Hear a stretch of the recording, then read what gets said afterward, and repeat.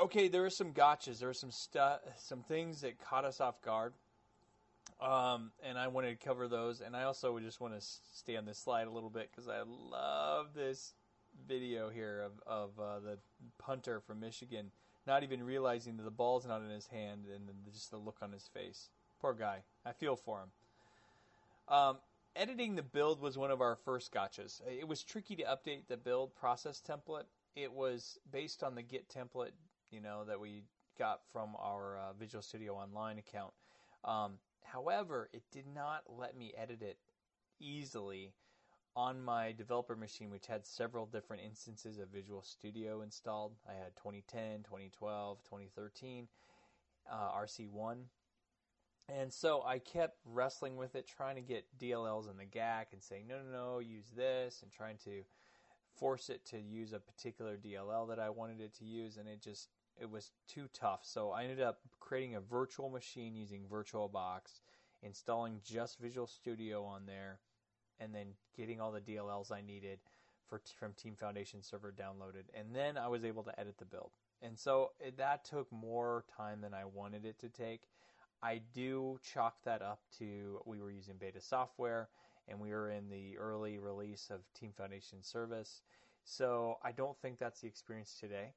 The build XAML works fine now, and the people that have edited it to add some things here and there, they've had no problem adding what they need.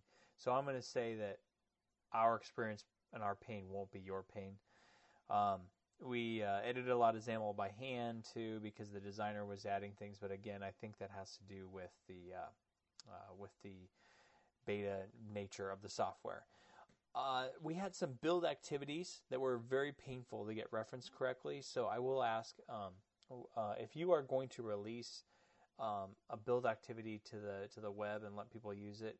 That's awesome. Please release your source code so that we can download and update it to the right DLLs when we need it. One of them, I cannot recall which one specifically, but I had to edit it up, open it up in CFF Explorer and change the version of the library it was referencing just so I could get it to include into my project. So not something I want to do a lot of, but it worked eventually. Visual Studio Online had some uptime problems early on. I think between September and November, there were 2 days where they had multiple hour downtimes. So it wasn't too big of a deal because we were using Git, but we couldn't do builds at that time. And the culprit, they usually reported it right away. They have a status page, which is nice. They'll tell you exactly what it is, and every time with something with Azure. I'm sure they worked out the glitches because from November to now, which is January 2014, we haven't had any uptime problems that we've noticed. So it's been great. Credential management was a bit of a trick. It doesn't integrate with Active Directory, so we had to do some interesting things on how we set up our credentials. So what we're doing is we're creating our Microsoft account, and our primary has to be our work email address. And that way we can just quickly at a glance see who's authorized to be in or not. And so it's easy to just to prune the list if someone ever got added inadvertently. However, your work account has to be primary to log in. So you can't just take your Outlook.com or your Hotmail.com address and just add an alias for your work account and come in. You have to make it, you add your alias, then you make it primary. And that works great until you want to go back to your Outlook.com or your Hotmail account. If your work account is the primary, you can't log into those. So there's something goofy with that. I just recommend if you don't have a Microsoft account tied to your work account already, to your work email address, just create it from scratch. It's okay to have 2 Microsoft credentials, So just do that. It'll save you a lot of headache trying to set all that up. One other thing too, we had one developer have problems with %sign in his passwords. I don't think that is still the case, but if you really can't figure out authentication, try messing around with the password and seeing if that fixes it. We love this setup. We love Visual Studio Online in the cloud. We love a lot of things, and let me tell you why. First off, our team didn't have to wait for all the necessary, red tape to be put in place so that we can actually start using TFS. Usually you have to have certain cals set aside, the certain version of, Windows Server, a certain version of SQL Server, and, the build agents have to be all set in place. And it's a process to get Team Foundation Server set up on premise. We could just start moving to TFS when we were ready for it, to Visual Studio Online. We didn't have to have all those machines requisitioned and set up. We didn't have this, everybody check in your source code at 5 p.m. on Friday, and on Monday you're going to come back to work and we'll be in the new TFS. And those are great, but you feel bad for the guys that are migrating it. They show up on Monday morning, and they have coffee in their hand and bloodshot eyes, and they're asking you if everything worked out okay, and you're looking to see if your builds are working, and only half of them work. We didn't really have to worry about that big, massive migration for the company because we don't have these servers sitting here taking up space that we have to shut down right away. So it was nice for us just to jump to TFS when we were ready for it and not have this weekend of heavy hope that everything worked.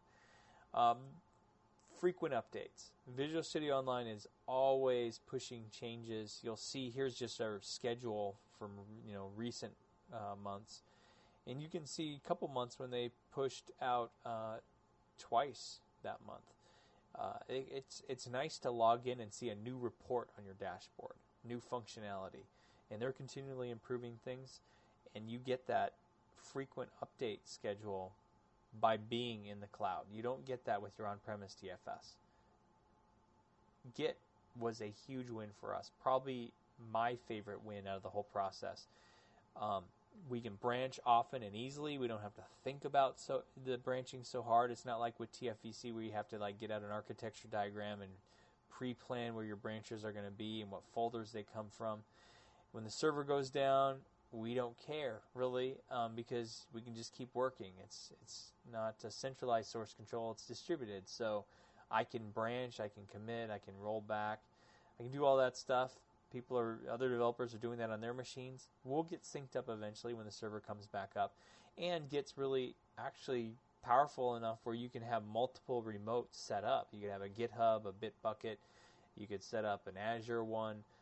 You can push to a different remote if Visual Studio Online is down, and still you can share code that way, or you can push right to another developer's machine. You can also work from home. You don't have this, I have to VPN in so I can just check into TFS. You can do that. It works very well. The main question I wanted to ask my team when I got their opinions on Git was, would you, having worked with both Team Foundation Version Control and Git, would you go back to TFVC?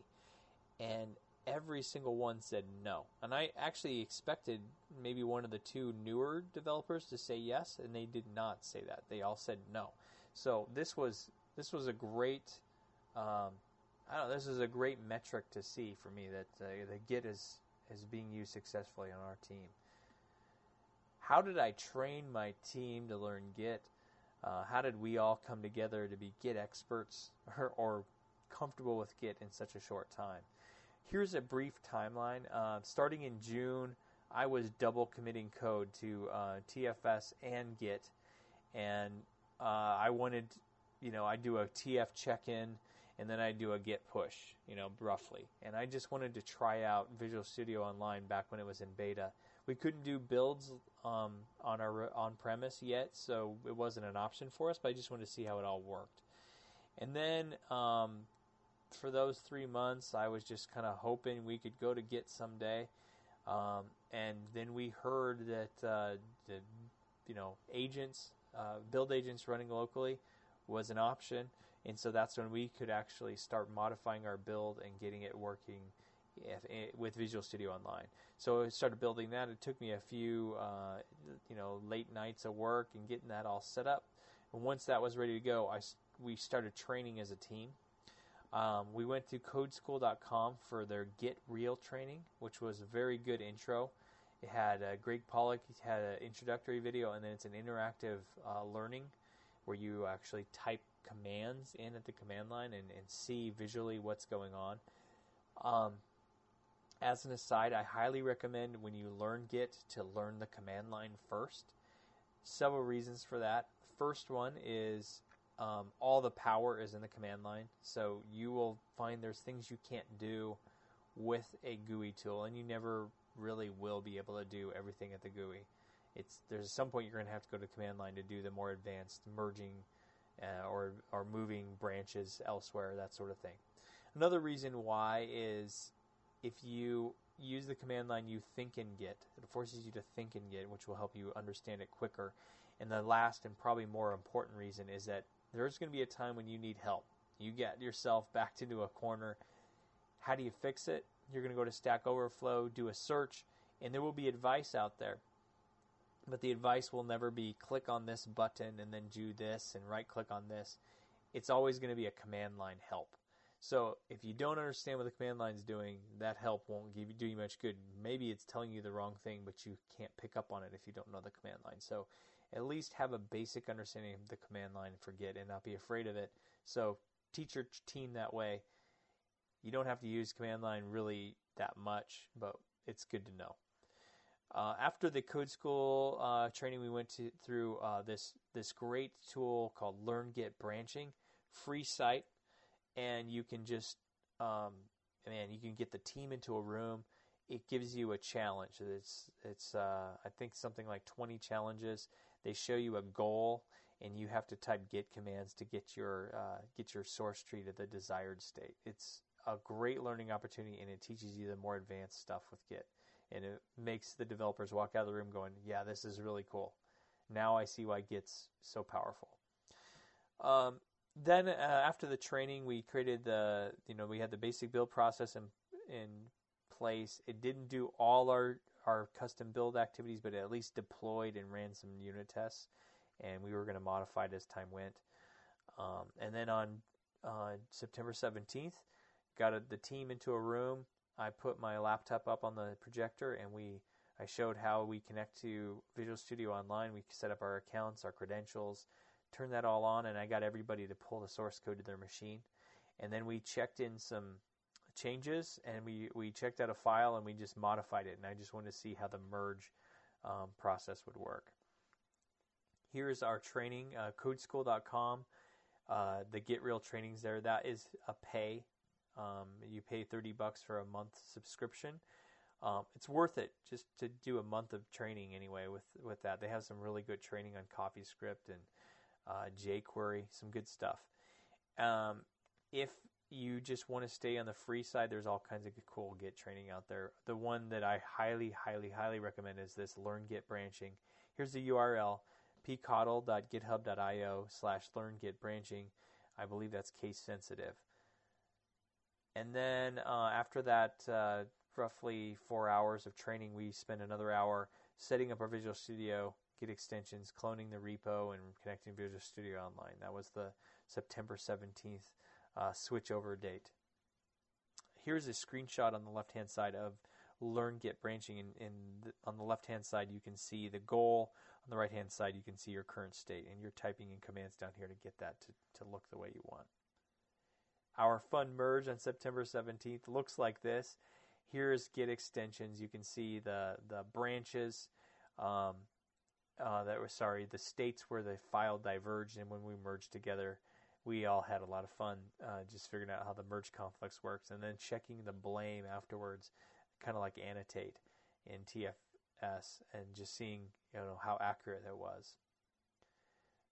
Visual Studio Online.